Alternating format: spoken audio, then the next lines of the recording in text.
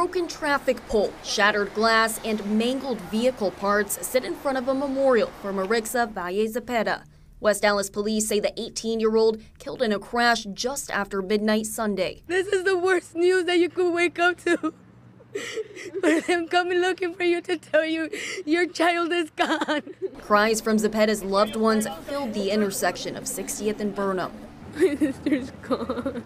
I won't get her back anymore. I have to bury my sister.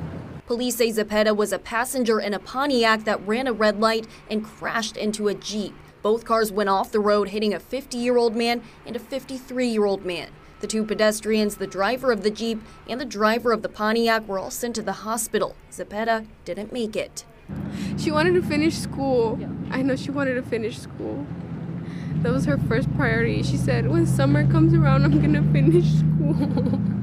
Family and friends say Zepeda was ambitious, funny, and could light up any room. Even when we saw her yesterday, she was just full of life. We were just dancing. We were having a good time. Never did I realize that that would be the last time I saw her. Zepeda's loved ones gathered, trying to make sense of the tragedy. I don't know what to feel.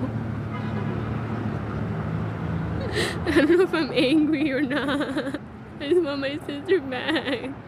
And the driver of that car, her family tells me, was her boyfriend. He's 20 years old, and West Allis police say he was taken to the hospital and also arrested on suspicion of homicide by intoxicated use of a motor vehicle. Reporting in West Allis, I'm Kendall Keys, WISN 12 News.